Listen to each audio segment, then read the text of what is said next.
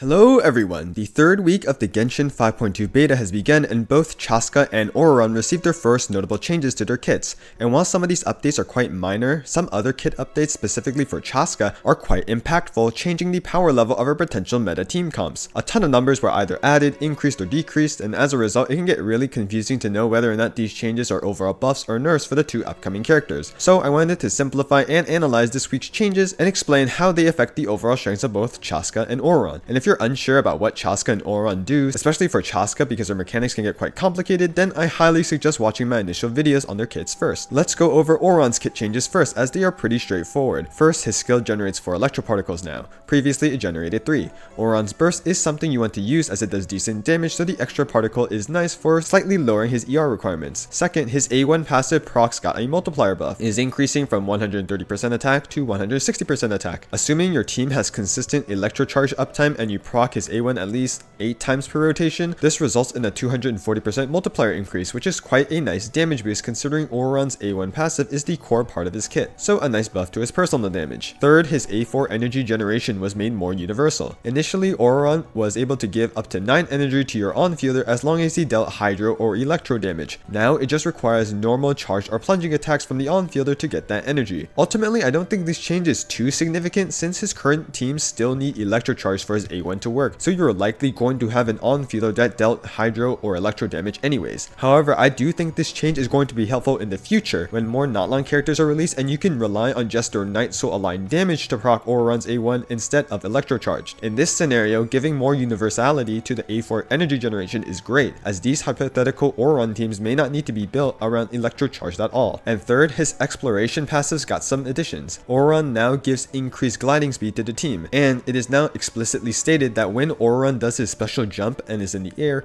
he can aim with his bow and he can interact with some things in the overworld. I still haven't done much exploration myself, so I'm not sure if these are new things or not, but it's cool nonetheless. Lastly, to balance out the buffs made to his base kit, Ororon's constellations got some nerfs. The C1 damage increase to Ororon's A1 procs was decreased from 60% to 50%. In addition, Ororon C2 gives him less electro damage after using his burst. Before, you could get up to 60% electro damage bonus. This has been decreased to 40%. Now, while losing 20% electric damage is a decent nerf, because Ororon still gets 40% from C2, 46.6% from an Electro Goblet, and another 40% from 4P Scroll, he already had a lot of damage bonus already, so this nerf to his C2 isn't that bad. In summary, Ororon's C0 base kit got some nice buffs while his C1 and C2 got some nerfs. Overall, even when taking into account the constellation nerfs, Ororon's performance and strength hasn't really changed very much. He still has promising personal DPS and can buff his team, especially with 4P Scroll. And of course, if we just look at C0 Ororon, he's just better now compared to before. Now let's talk about the Chasca changes, which are actually impactful to our overall kit. Both the Animo bullets and the converted bullets from her special charged attack got some significant multiplier nerfs. The Animo bullets don't matter too much, so let's focus on the bullets that actually get converted to the elements of your party,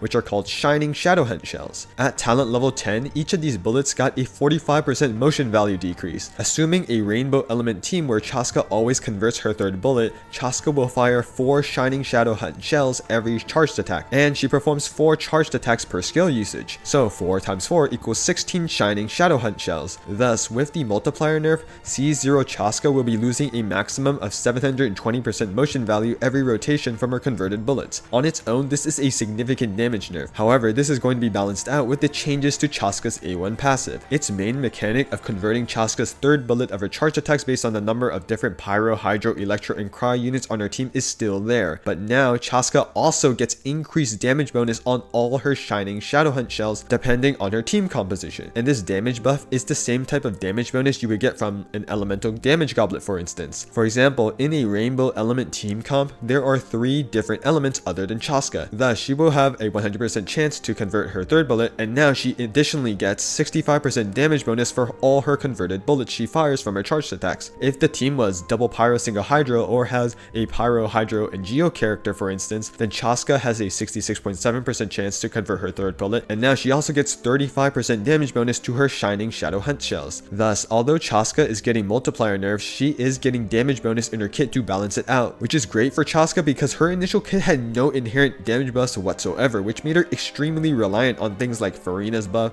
and 4P Scroll for damage percent. In addition, since she actually gets her own damage bonus now, going Attack Goblet will pretty much always be the best option. But how does this affect affects Chasca's overall strength. For teams that have 3 different Pyro, Hydro, Electro, or Cryo elements on the team, aka Rainbow teams, they're getting a slight damage buff with these changes as they enable the full 65% damage bonus for Chasca. Example teams include Chasca, Farina Bennett, and a Cryo unit like Layla for shielding and potential freeze and melts, or instead of a Cryo unit, adding an Electro unit like Ororon for overloads and electro charges. The Ororon version of the team specifically currently looks to be Chasca's highest damage team on paper. For teams that can't enable the full damage bonus and can only get 35 damage percent for Chasca's converted bullets, these teams are only slightly worse than before, but their damage is still looking relatively similar to before the changes. Example teams include Farina Double Pyro, or teams where Shilonen or Kazuha are used as a support. Even though these teams don't activate the full damage buff from Chasca's A1 and may result in less converted bullets, the damage or buffs that units like Xiangling, Shilonen, and Kazuha provide to Chasca